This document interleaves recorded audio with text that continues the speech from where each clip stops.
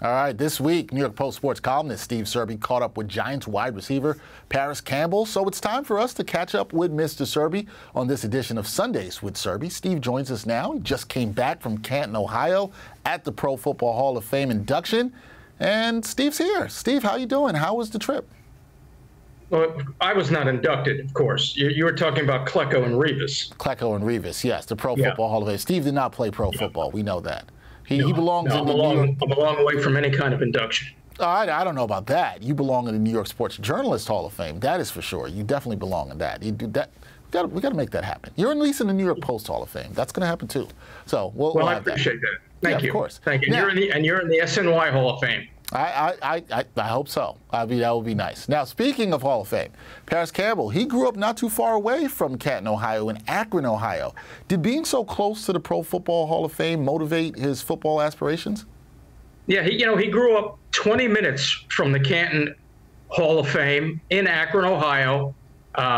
Big fan of LeBron, naturally, but whenever he would visit the Canton Hall of Fame, he would be inspired by the cleats and the jerseys and the busts that were in that glass case. And he said that inspired him to keep his NFL dream alive. His favorite players were LaDainian Tomlinson, who now is in the Hall of Fame, and Chris Johnson, because Parris Campbell was a former track star in high school, a real burner. He actually was clocked over 22 miles an hour last season when he was with the Colts, when he had his career year. But he went to St. Vincent St. Michael High School, same high school as LeBron, in Akron. And he told me a story about the day that during the NBA lockout in 2011, LeBron comes out of the locker room holding a helmet and practiced with Parris's high school team.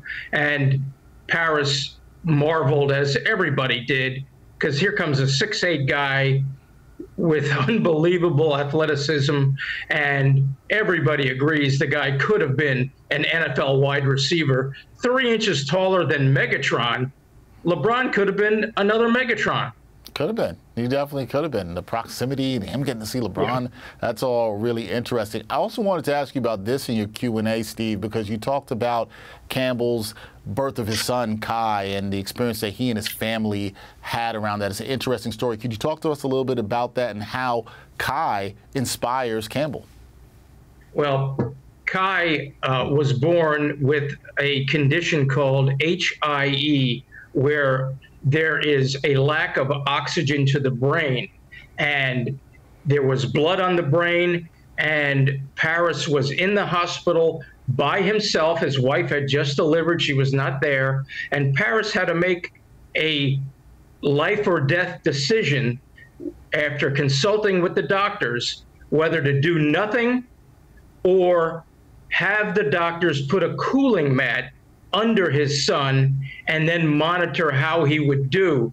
And Parris agonized over that decision, because if his son had passed away, he would have been racked with guilt, thinking it was his fault. Now, his son at that point, the doctors told him that he could have cerebral palsy, he wouldn't be able to walk, and he wouldn't be able to talk until later on in life. But fortunately, thank God, Kai became a miracle baby. Everything worked out. And now Kai is a 5-year-old New York Giant fan who wears his father's 0 jersey. And every time his father comes home and sees Kai and his little sister Skylar, you can imagine how motivated he is. I can only imagine. As a fellow parent, I can definitely imagine that was a tough situation, but a really good story, a really inspiring one with Parris Campbell. He sat down with Steve Serby for his Q&A this week. It's a really good one. Go check that out at nypost.com. The legend, and yes.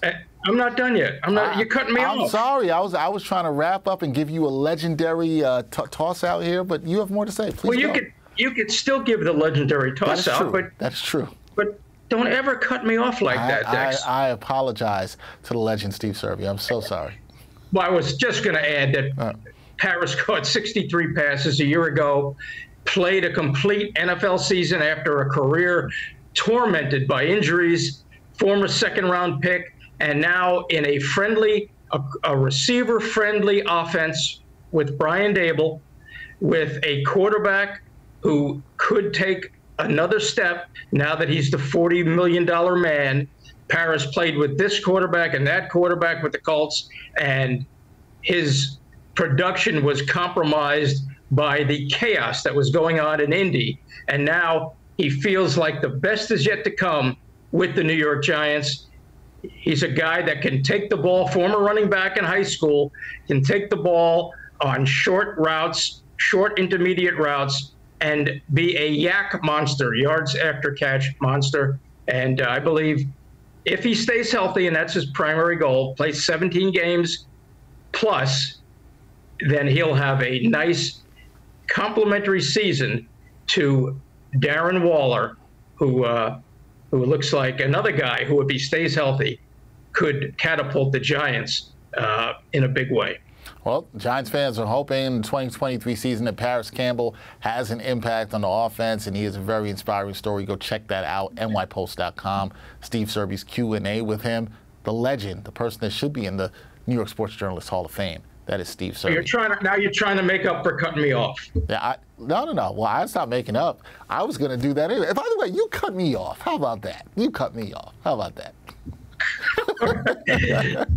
Thanks, Steve. I would never cut you. I would never cut you off. I know you would. I would never cut you off too. What you have to say is so important and valuable for our viewers and everybody, and that's why they should go read your Q&A. Thank you, Steve. Appreciate you as always. I'll see you next week. My pleasure. Thank you, Dex.